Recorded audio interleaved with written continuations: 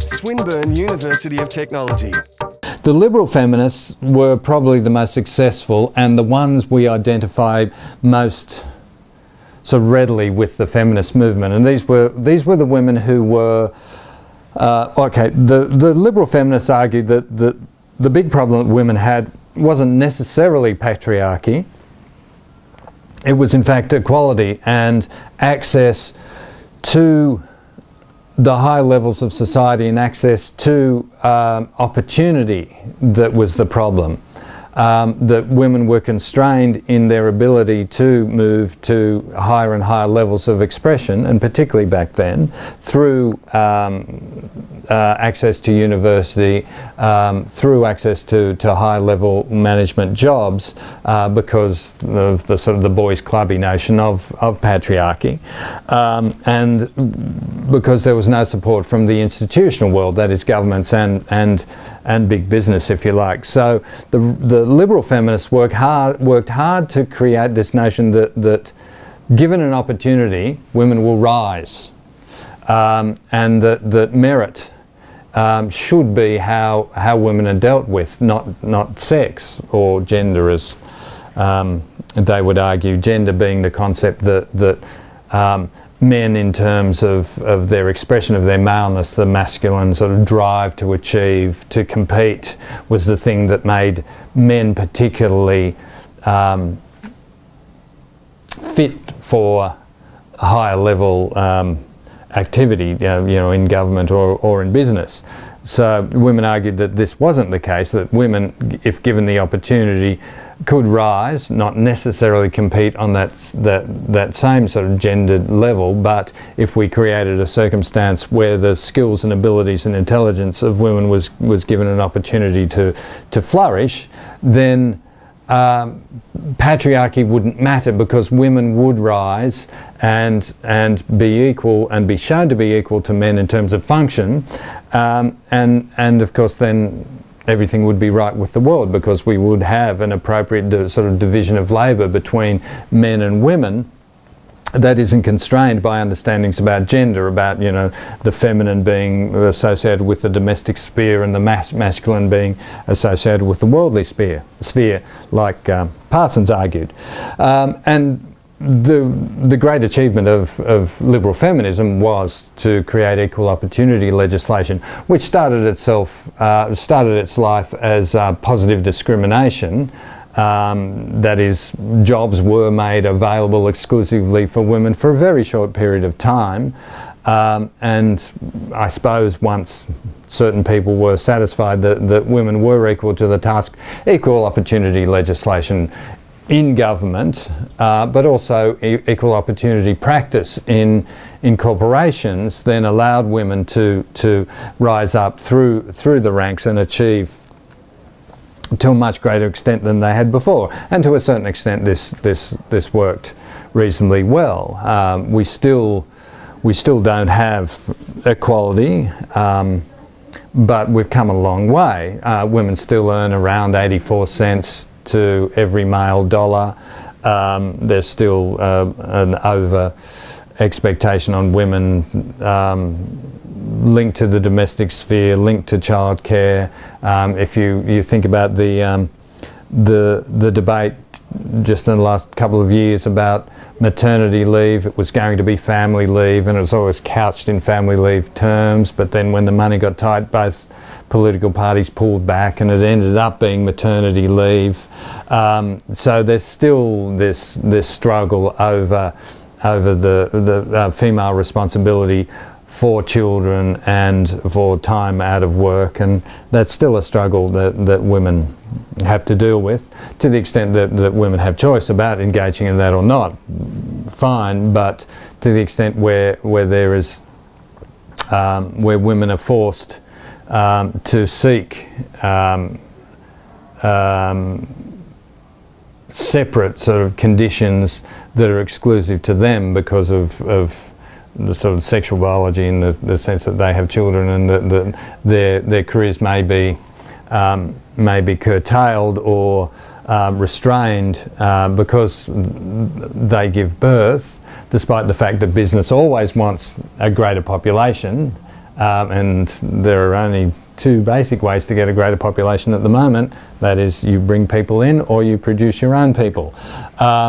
And this, I'm always uncomfortable about this, and it's never really dealt with very well, that we have this expectation, business expectation of increasing the population, therefore increasing the human resources we have, but by the same token, those who are going to supply that are the ones who are penalised to a much greater extent. But nonetheless, liberal feminism did create the notion that there should be equal access and equal opportunity, and that's now been turned into black letter law. So the work that these liberal feminists did to get from a stage where when I was going to school, if a woman got married, certainly if she got pregnant, she was expected, and in some cases forced, to leave the workforce, to hide this sort of, there's a sort of this funny prurient view, I think, that informs this, that where women's sexuality or evidence of that is publicly displayed, it needs to be hidden quickly. So we've moved from that state in the 60s, and then where women were getting about half the wages of men simply because they were women, to the situation we find now, where there is an expectation that all women have the potential for equal access, and that equal access is underwritten by legislation and by practices in the corporate world. Liberal feminists did a fantastic job. The social Marxist, socialist and Marxist feminists also focused on patriarchy. The difference with the socialist Marxists, and these were a relatively small movement and sort of discrete, I think, to the 70s, where we had the communist capitalist struggle going on in terms of which organising system was the one that was going to sort of win. The socialist Marxists had the idea that women were subject to two lots of oppression. They were oppressed by the patriarchy, but they were also oppressed by the capitalist system as well. So they were not only oppressed by their lack of access, in the same way that liberal feminists argued, they were also oppressed because being confined to the domestic sphere and have a husband who came in from sort of the capitalist cold, if you like, their job was to nurture, protect, love, sort of replenish the forces of the male spirit sort of overnight, so that he could then be released back to the corporate world to start producing an income for the capitalists. So they were not only limited in their access to the economic world, they also had this double task to then care for the refugees, the overnight refugees, if you like, from capitalism, and nourish them in all ways, so that they went out in a much better state. So that this was sort of a classic Marxist discourse. Interestingly, Marx had a benefactor or a mentor named Engels, and Engels sort of took Marx in a sense and supported him to write and do his work. And Engels was interesting in that one of the things he focused on was the plight that women found themselves, and this is going back to the 19th century, but identifying the idea of women as property.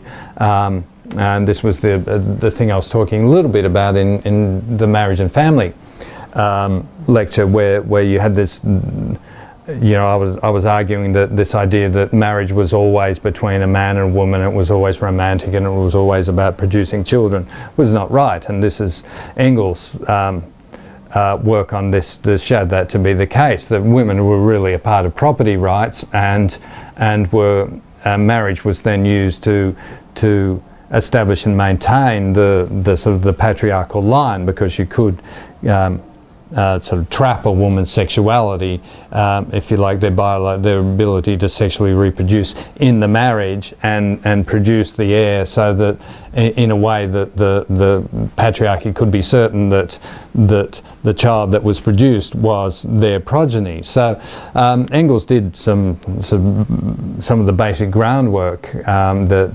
the feminists were able to follow up on. So the feminism, and now there have been various feminisms since the second wave, you know, third wave feminism, lipstick feminism, postmodern feminism.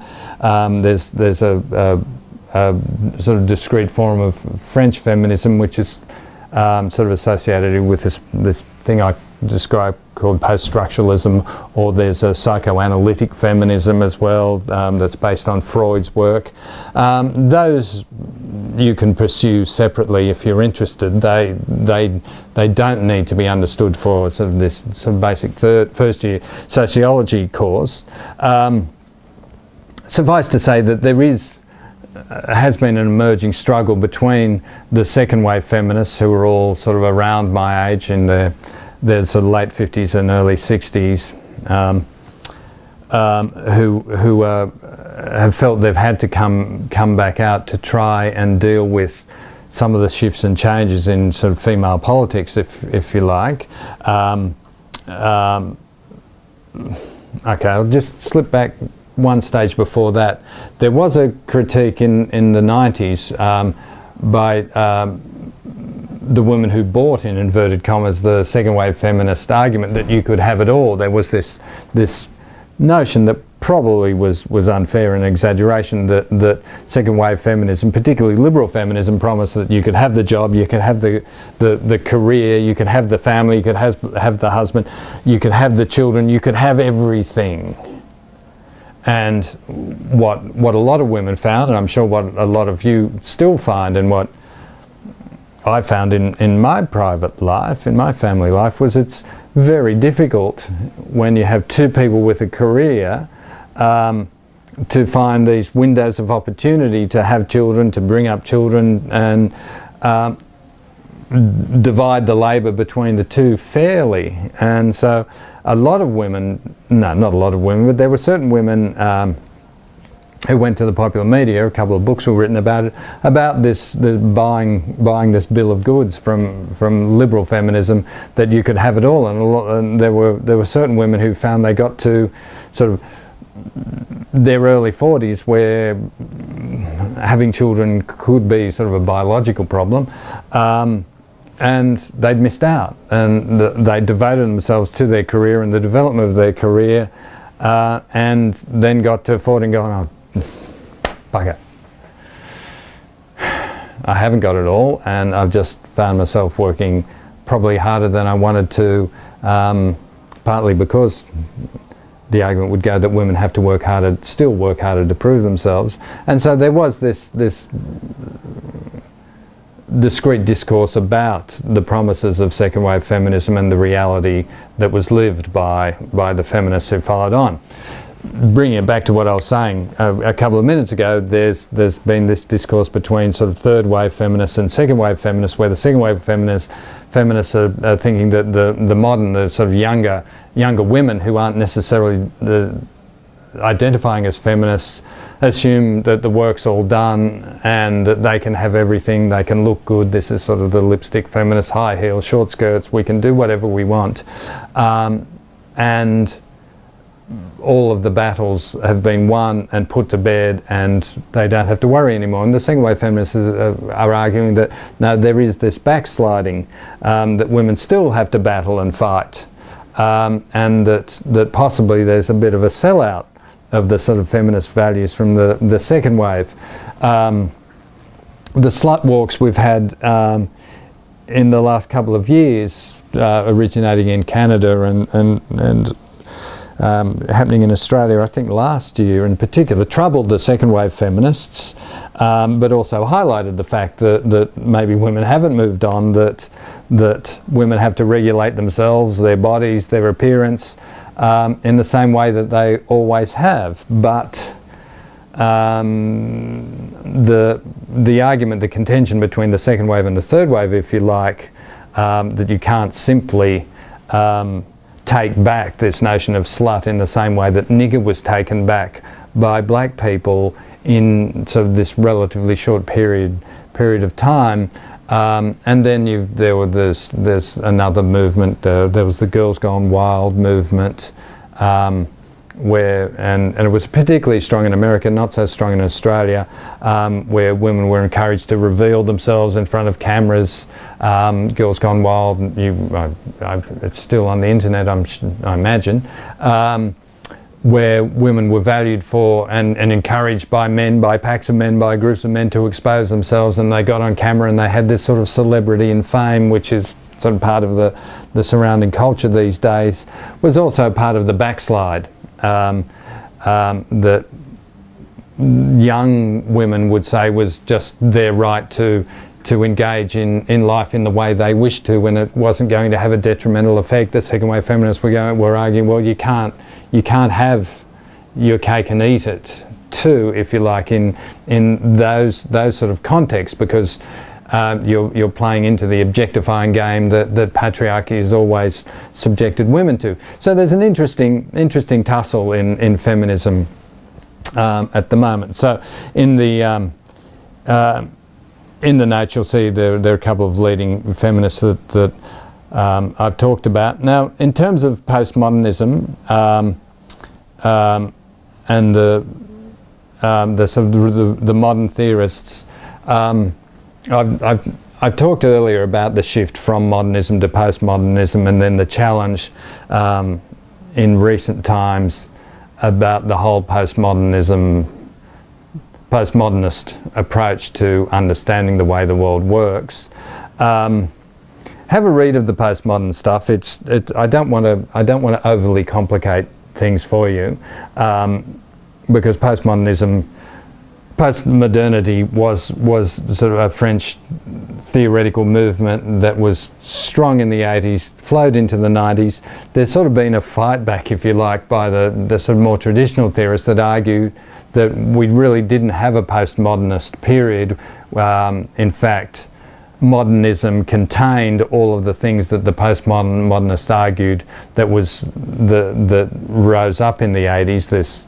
And essentially postmodernism said that, look, science has failed us, science has let us down, the scientific approach, the Enlightenment approach has let us down, that you can't have explanations for everybody all at once and at one time. Experts aren't really what they claim to be. People like me sitting here talking about sociology is one thing, but simply because I'm an expert, I have a PhD, society may ask me to comment on all sorts of things because they assume my opinion is more valid because of my qualification. The postmodernists came along and argued that this isn't the case, that there are discrete knowledges that all people have and that are worth knowing, so that the proletariat, if you like, should invade the academy, should invade government, should invade the church, should invade business, and try and fracture this notion that there are these organising systems that are right for all of us at one time. In the sociological theoretical world, the argument, then the fight back argument is that, well, no, this attitude and approach of challenging was always contained in modernism, and maybe you would argue that conflict theory, which was the Marxist and the feminist approach, contained some of those sort of anti-establishment,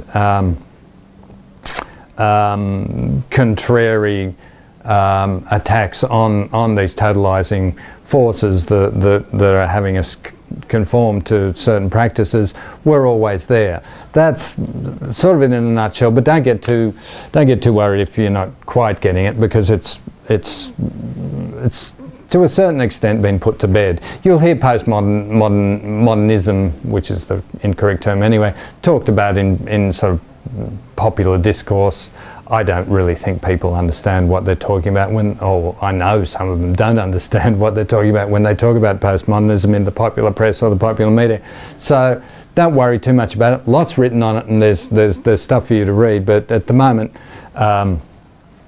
we'll sit with that. And then there are the current theorists, Anthony Giddens, whose book, hello mate. Hello Tim. Oh, this is Tim. Turn around and say hello to Tim. Hello, these are my PSS100 students. Oh, hello. Tim's the one who's written all of that assistance with writing and studying. Yeah. So he's the language and learning hero that you've been relying on through the last 12 weeks to get you through. See you, Tim. So the Anthony Giddens, this was that book I showed you earlier, the 6th edition, that thing that says 6th edition up there, the Anthony Giddens book. Giddens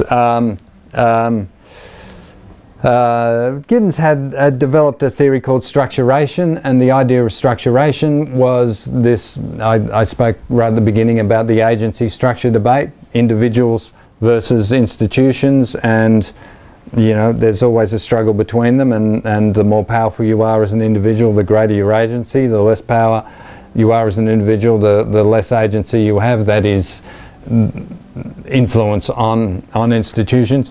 Giddens sort of thought that was a false dichotomy and developed this theory called structuration, which sort of combined those two, which was sort of a common sense, if you like, approach to understanding how society works.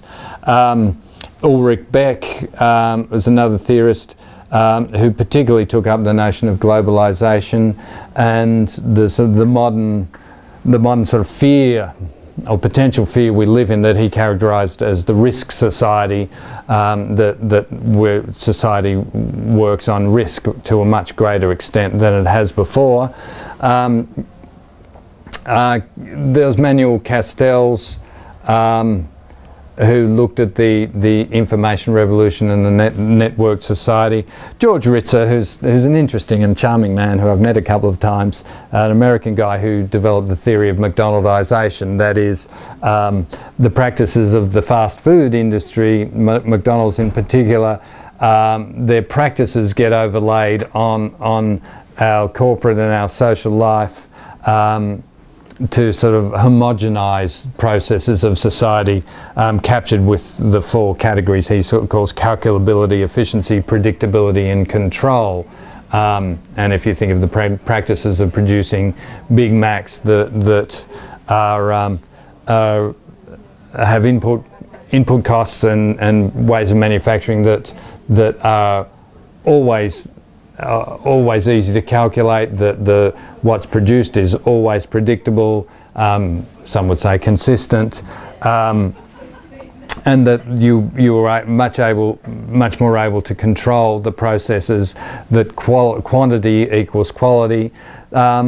He's developed that theory and overlaid it across the sort of modern society, which works well. And then there's a fellow called Pierre Bourdieu, a French theorist, who deals with a number of sort of social issues in sort of including taste and the body, and finally, well, no, not quite finally.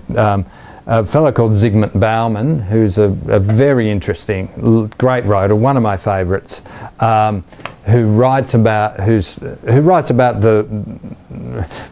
of generally about the sort of modern social condition, particularly sort of critical about commercialisation, shopping, the postmodern turn, that is the move from one thing to another, and then looks at, he's written a series of books that he's called, well, he's used the adjective liquid, liquid life, liquid death, liquid modernity. The idea that we live in such a fluid world now that that things change and move in the same way that liquid does. That's worth pursuing, but that's more sort of a broad thesis on society rather than a particular theory. And finally, a woman called Raewyn Connell, an Australian sociologist, who finally addresses, and this is probably a nice point to finish on, addresses what in kind what I started off with, this idea that there's a European sociology that we're focused on, that there's a juxtaposition between all of these different sociologies throughout the world, but we see the European model as the sort of paradigm form of sociology. What Connell does is looks at the sort of the Northern European Antipodean approach, that there's this bias towards a view that's dominated by the Northern Hemisphere, and this is sort of inevitably the case in a lot of worlds, and so because of the dominance of the population and the age of the civilization, if you like, indigenous people set aside for the moment, that they would argue that the civilization in Europe has obviously so long and deep that of course it has more sort of profound meaning and sort of truth in inverted commas embedded in it. But Connell's addressed this and come up with this thing called Southern theory, which looks at the social world from an Antipodean perspective, sort of looking back at Europe and suggesting that we actually have responses in sort of a slightly Weberian way, in that so we're moving up to affect the structure. So Connell's an interesting theorist to have a look at. Not primarily, well, the Connell story is interesting, and you can follow through on Connell, because Bob Connell, who's now Raewyn Connell, wrote about class and gender earlier on, and now in her 60s she's writing this theoretical stuff. Not having a profound influence on the whole sociological world, but certainly interesting from the Australian perspective. That's it, everyone. We've got to week 12. I hope it's been useful. I hope it's been enjoyable. It's certainly been fun doing these for you. This has been a new way of doing it that David and I have sort of pioneered, because normally you'd be sitting like a newsreader reading off your script. But I think this works well. It's been great working with David. I've felt like I've been communicating with you, and I've tried to make it as natural as possible, and probably sometimes too natural for some tastes. But if it engages you and brings you closer to the subject, that's probably a good thing.